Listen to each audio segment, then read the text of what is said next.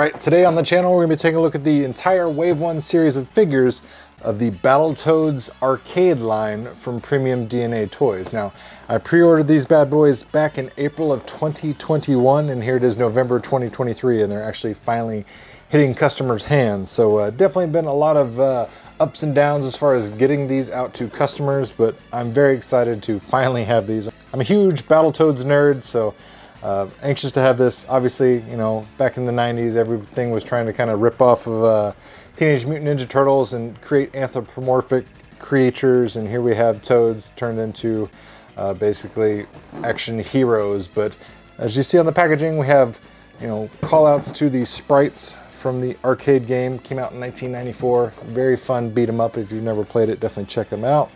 But we got almost all your favorite characters. As you can see, we clearly have a missing Battletoad from the mix, as we are missing Pimple, but we do have some awesome bosses. We do have some very cool accessories. Packaging wise, they all came in their own individual slipcover, which is nice. It had the corresponding Battletoads logo or the Mutant Rat Pack logo.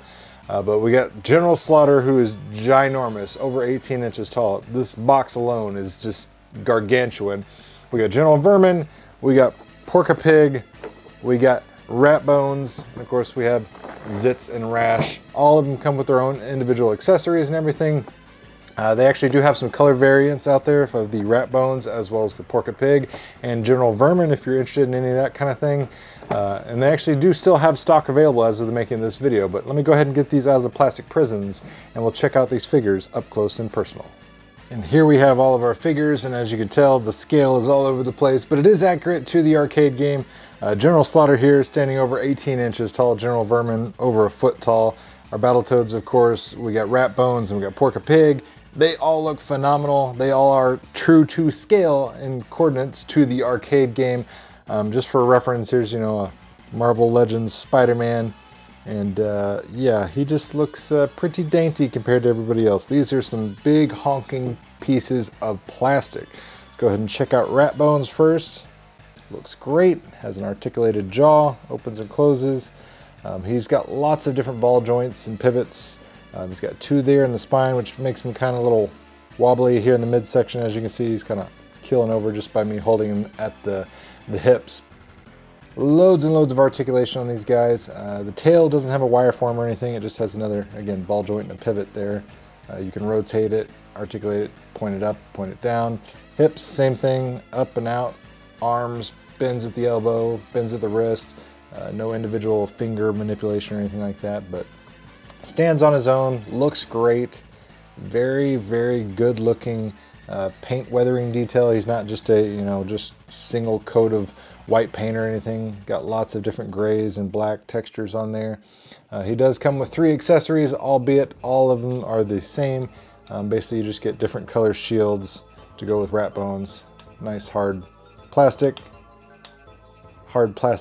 shell on the back there, so don't break that off. It's not like soft rubber or anything that's pliable. It's very stiff, rigid, but you can go ahead and arm them up with any shield you like, just like in the video game. And next we'll look at Porka Pig. Very amazing as far as his paint application. The teeth may be hard to see under the lighting and everything, but they got a nice gradation from dingy yellow to some orange to a little bit of tints of red in there, so it looks really, really nice. Got the menacing expression. A little bit of head play as far as articulation. You can spin around, look up and down, just minimal, but shoulders are going to go up and out and around. You got bends at the tricep as well as the bicep, but I mean, this guy's not really meant to be a super articulated figure. He does bend and swivel a little bit at the upper torso there, and he does have bends at the knees and hip rotation. He is quite limber for a big boy. You can get those legs out, but either way, I mean, he's essentially just going to be like a baseball with legs. Even got the little soft tail here, the little piggy tail. Very, very cool. He doesn't come with any accessories, but that is kind of true to form with the game. He didn't really have anything. He just kind of threw his arms out and jump on top and splash you and smack you around and hit you with a big belly. Very, very cool. He stands on his own, which is great. Something I should have mentioned on Rat Bones as well as all the figures. There are no peg holes at the bottom of any of these figures' feet, so it's very important that they have some you know, good ability to stand on their own for display purposes. Next up, we'll go to Rash. This is basically the Battletoads answer to Raphael from the Ninja Turtles. You know, he's the super aggressive, cool one. Got the bandanas, got the glasses. Glasses are very, very cool. Like I said, everybody probably gravitates and picks him because he's got the cool glasses, the very 90s glasses with those, you know, triangular shapes. We've got a nice little bullet belt, goes around his midsection.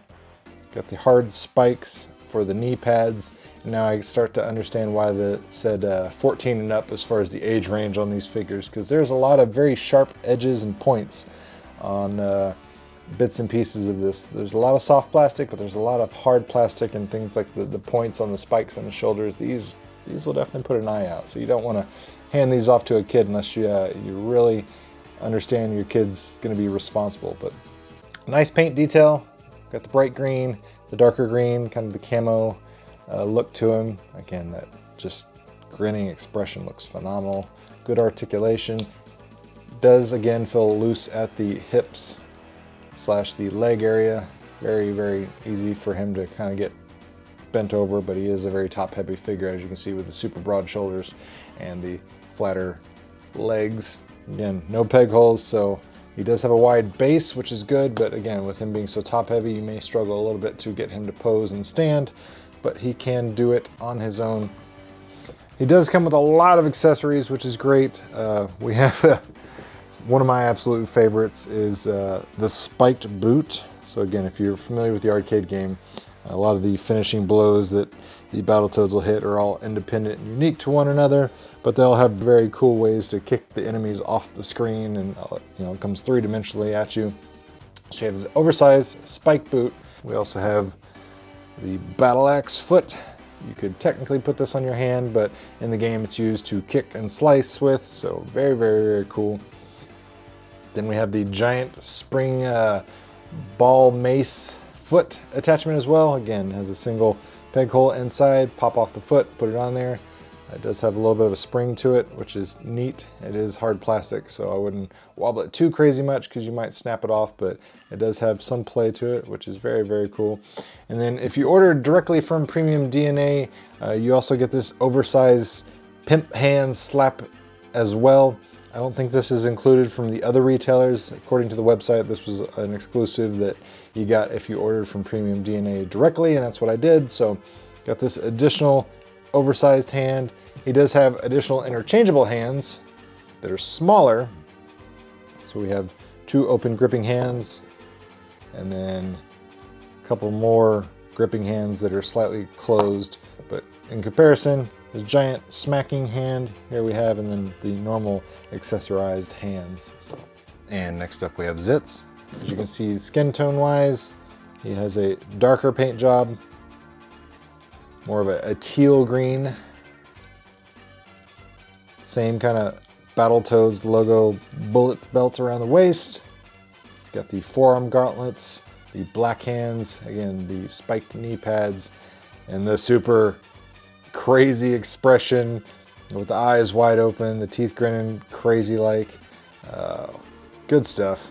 Like I said, he's going to have the exact same posability, maneuverability, and issues that the Rash figure would have as far as getting him to stand upright. He's very top heavy, and the legs are a little bit wobbly because of how much weight is up top versus how much weight is down below. But he does look great. It's easy to pose. I don't feel like the plastic's gonna snap and break off anywhere.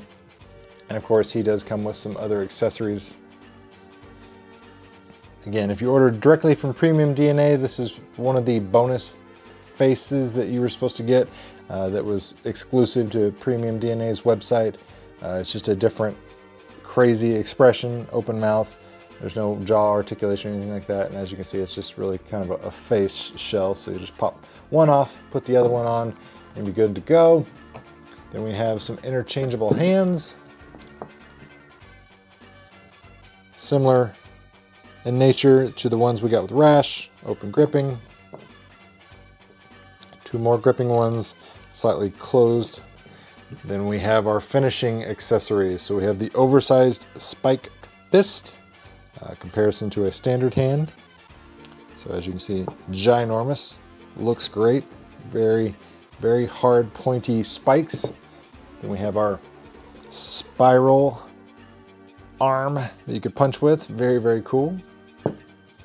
And last but not least, the most egregious accessory, the double arm bulldozer thing. This thing is freaking-enormous. I mean, just, it's almost the entire size of the figure itself, but you're gonna pop off both of his hands.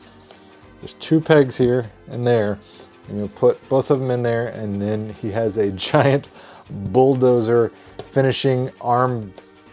Just, I cannot believe they included this as an accessory.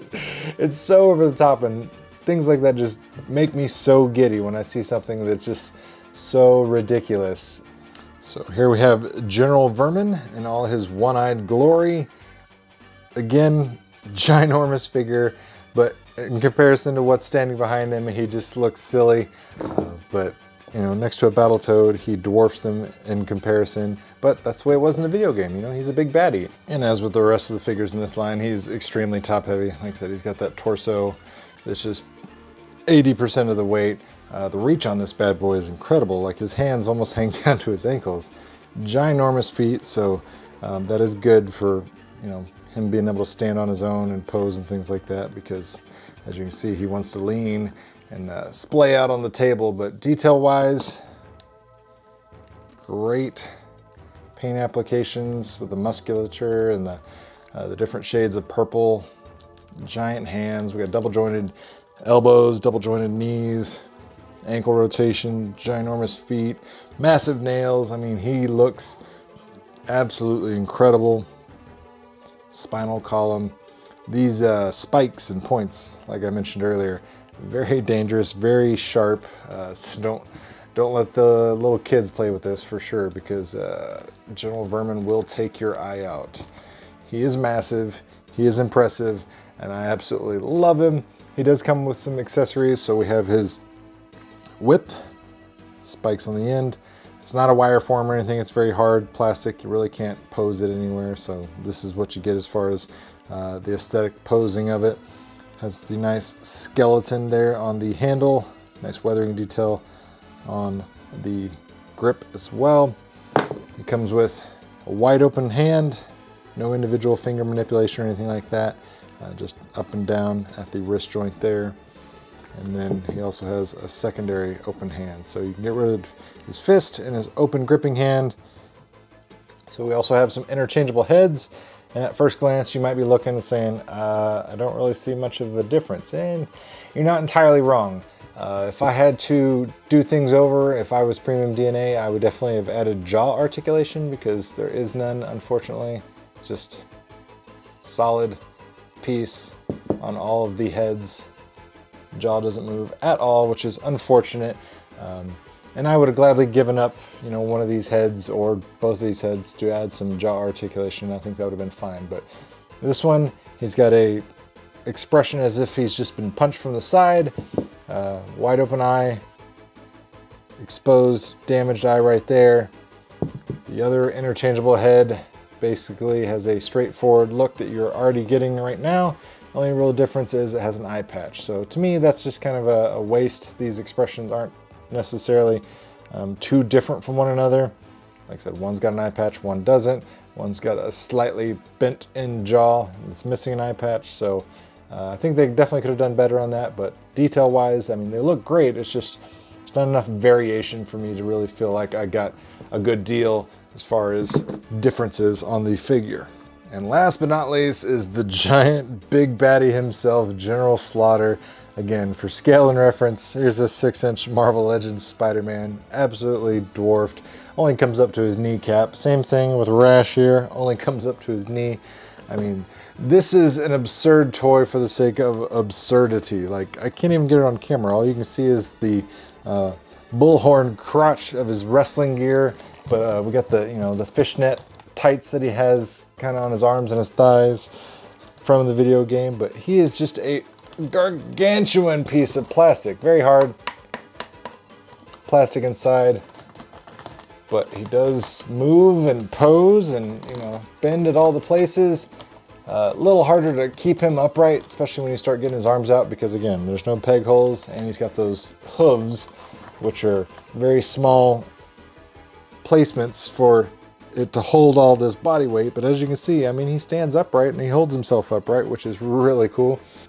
He does have a couple interchangeable hands, some giant open gripping hands, and as you can see, they are massive. Like, I can fit a Battletoad inside of his hand, which is quite impressive. Looking at the detail, we got the scarring on the shoulder pads, which is great. The face expression, there's no jaw articulation or anything like that. I would have loved to see that, but either way, the menacing grimace, the look on his face, very impressive. He does have interchangeable faces as well. So we have this one off to the side. So we got the drool saliva coming out of the corners of the mouth. His horns are pointed forward. Here they're pointed upwards. The ears are changed as well. And of course we have his beaten expression. So he's got blood coming out of his ears, out of his mouth, drooling out of his chin, his lip and everything. His horns are cracked, so the Battletoads have definitely done their damage. His ears are sliced open. So different expressions to change on him. All of them equally menacing. But as you can see, everything about this guy is massive. His wrist cuffs, his fist.